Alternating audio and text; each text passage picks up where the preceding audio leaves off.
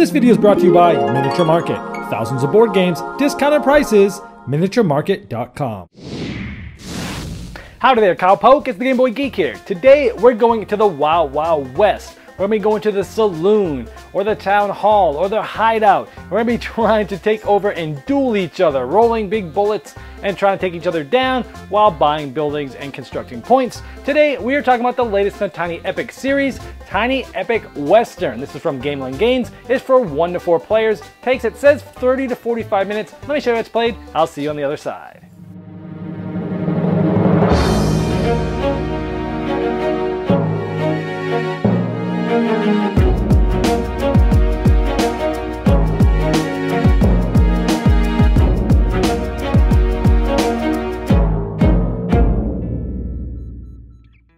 At the beginning of the game, you get to choose from 8 different characters. Here's 6 of those 8 to give you a feel of the artwork. Gunslinger, Chief, Rancher, Scout, Cowgirl, and Banker. The other 2 are the Gambler and the Outlaw. Each one of these has a special ability. We'll go over some of those later. And on the back side of these are player aids. Perfectly, there's 8 of these, so you can have 4 players, each with their own player aid. Once you've selected your character, you will select your color of your posse. You'll get 3 guys, 2 standing up, 1 laying down. You'll also get one of the 3 different resources. We have gold, force, and law. They all start at number 1. They'll move up over the course of the game. Think of these as different resources to use for currency. Somebody will start with the dealer button, and they will be the first one to go during the game. Here we have the game set up for 4 players. Now, we have a bunch of different buildings. There's the town hall way up here, the courthouse, the bank, the sheriff's office, the hideout, and the saloon. Notice they are different colors as well. And there's a little building in front of all of those. There's also some poker style cards in between each of these buildings, and there's one face down called the rival. Let's talk about how a turn works. At the beginning of each round, every player is going to get 2 of these poker cards. Pretty cool graphics, looks like old poker cards. You're going to be able to select one of these and keep them for the round. Now, there's different suits. It shows you here low to high on the player aid, and there are numbers from 1 to 5. So you would select one and keep it. So let's say I keep this one face down in front of me. This one would go to the discard pile. Now, starting with the player with the dealer button, going clockwise, everyone's going to start placing their posse members one at a time on any of the buildings and in the spots that have people. This has nothing here, but over the course of time, there'll be some buildings that come out in the porch that you can use as well. But here, let's go here. Now, with this one spot, I can do 1 of 2 things. I can either place them here with 1 foot on this side, and these are immediate things. So immediately, if I went here, I could get 1 force. Or I could go here and try to make sure that I have the best poker hand at this, and then I could try to win 2 of those 4. So it's a little bit of pressure luck and deciding whether I think I have a better poker hand than the other people, or what's called the rival. Now, most of these spots get you resources. Like at the bank, you'd get either 1 law or 2 law if you have the best poker hand at the end and you're standing up. Or maybe at the hideout, you're going for an instant $1 or trying to have the best poker hand for $2. However, you don't have to go to a different spot. You can actually try to duel to win the spot that somebody else went to. Let's say I went here and later on somebody else wanted to go here. Regardless of which side of this they wanted to go to, it's still one spot, so a duel would happen. And when you duel, they're both going to roll these bullet dice, which are really cool. They roll really nice. And here the attacker is winning 6 to 2. The attacker has to beat, not just tie, the defender. So let's say in this case the attacker did. The defender has a couple options to kind of defend himself even further. Now in this case, the defender was me, and I needed to do it. I could use basically 1 law. I have 1. I could take this off to re-roll the die.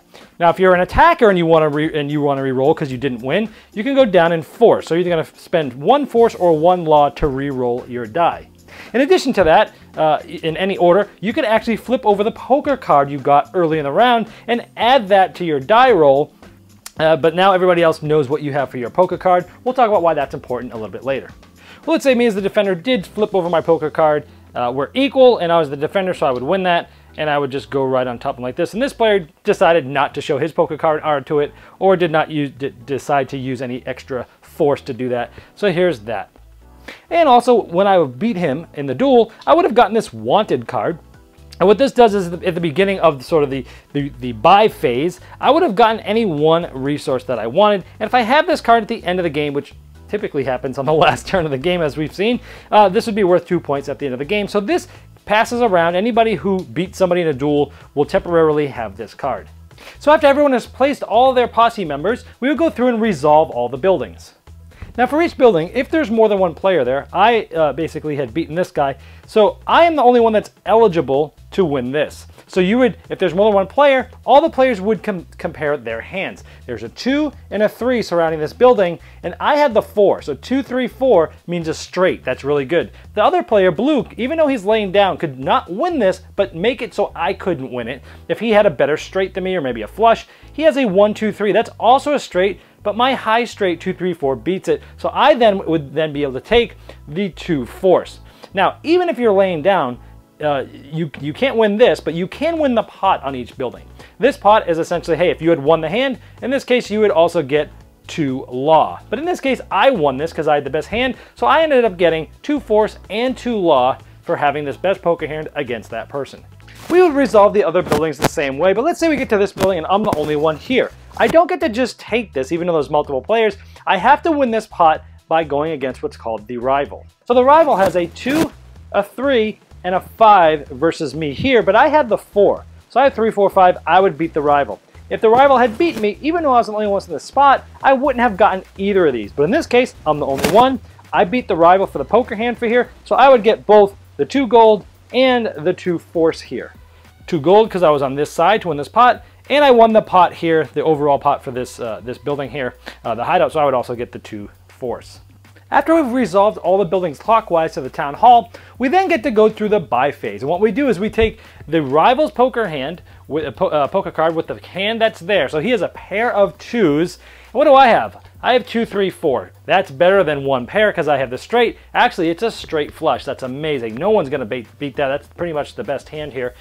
So I would, in player, in card order, so I have the best hand, then second place, then third place. Each of us would get a chance to buy one of the buildings that our posse is at.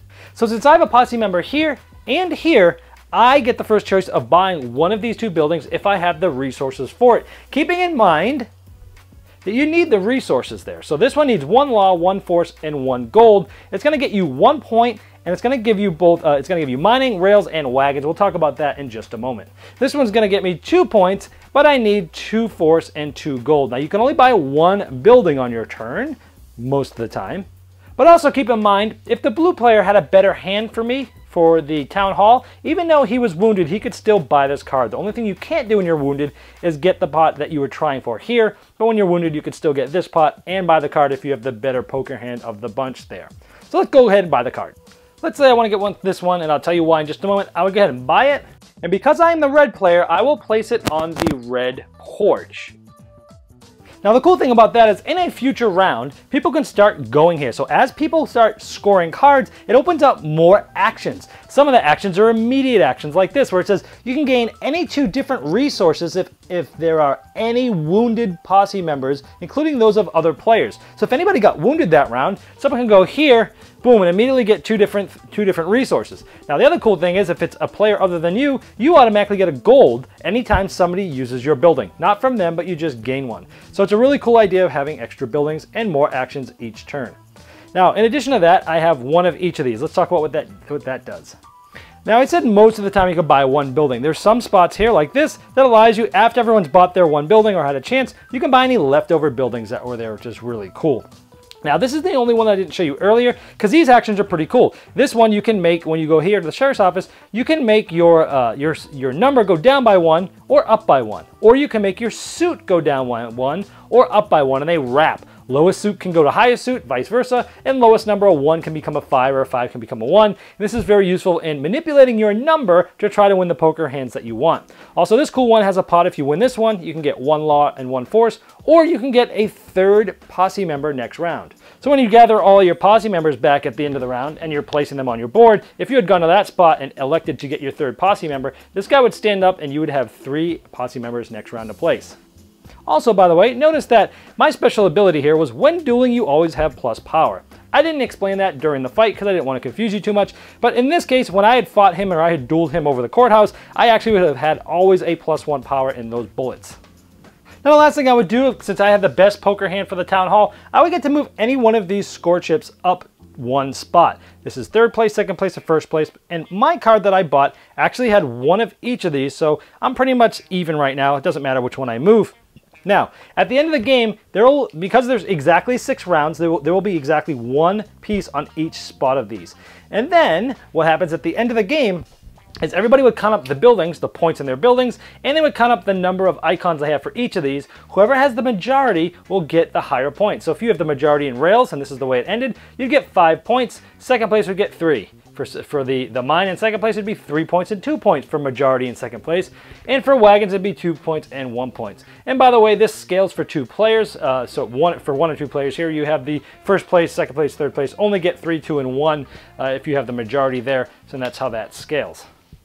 Now, as I get more and more buildings over the rounds, they simply stack like this so everyone can see my icons, everyone can see my points, but only the most recent one I bought is one of the actions that they can take from that porch. And at the end of each round, any place that did not have a building because they were bought actually gets filled up. Any of the ones, like the sheriff's office always has a porch. If this building got bought, this would sort of come down like this and a new one would come out. And then everyone would get new poker cards. We would deal the rival one and we would start a new round. Again, at the end of the 6th round, we would see who has the most of each of these. And then, of course, as I mentioned, we will have adding up all the points and figure out how many points you get from having the most majority or secondary of the different icons. And then whoever has the most points is the winner. If it's tied, the most buildings wins. And if it's still tied, the most icons on those buildings wins. And if it's still tied, you guys share victory.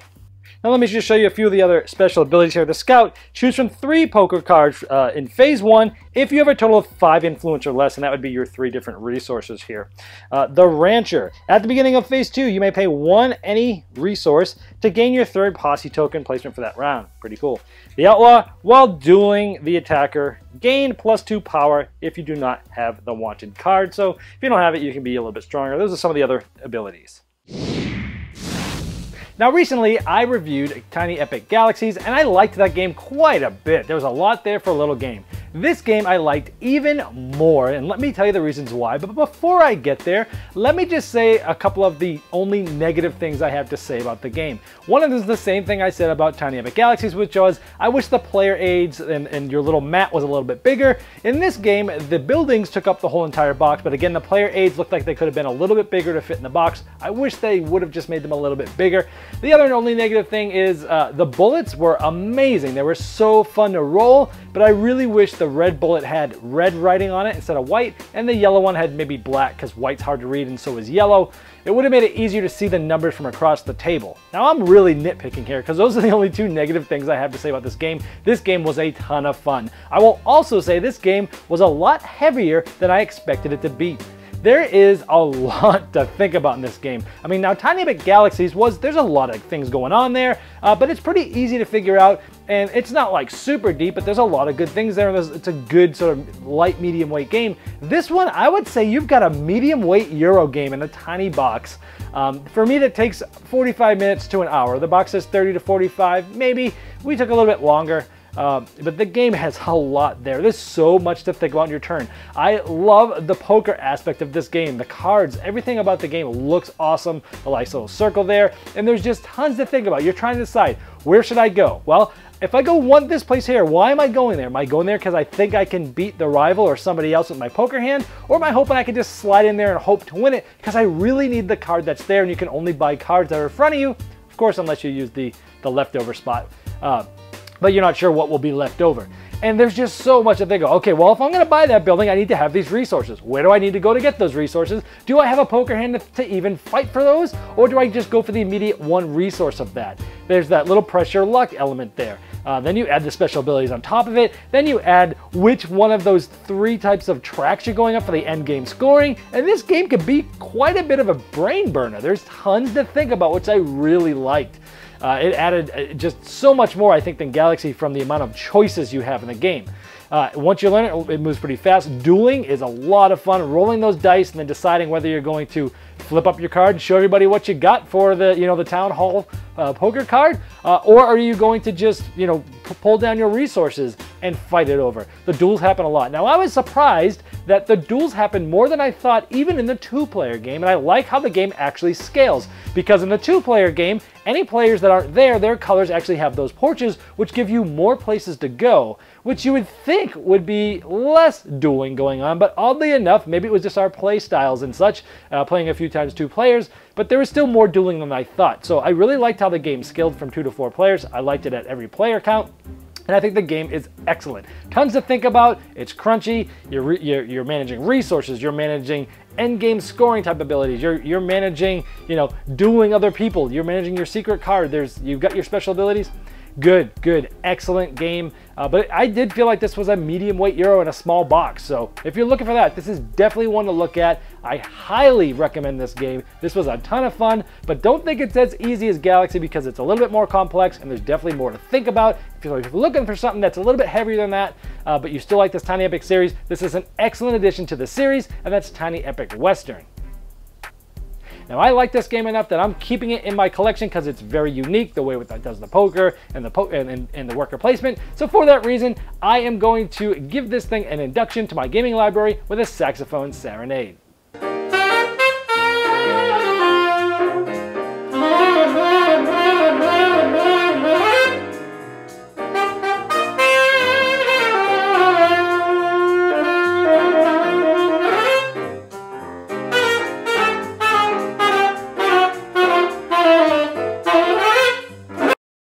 This video was sponsored by Miniature Market's Review Corner.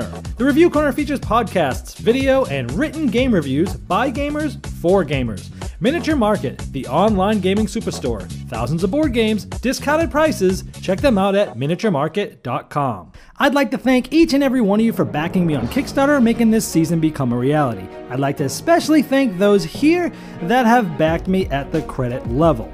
Now, these video reviews are also available by audio on our podcast. It's the intros and the final thoughts on GameBoyGeek.com. Click podcast.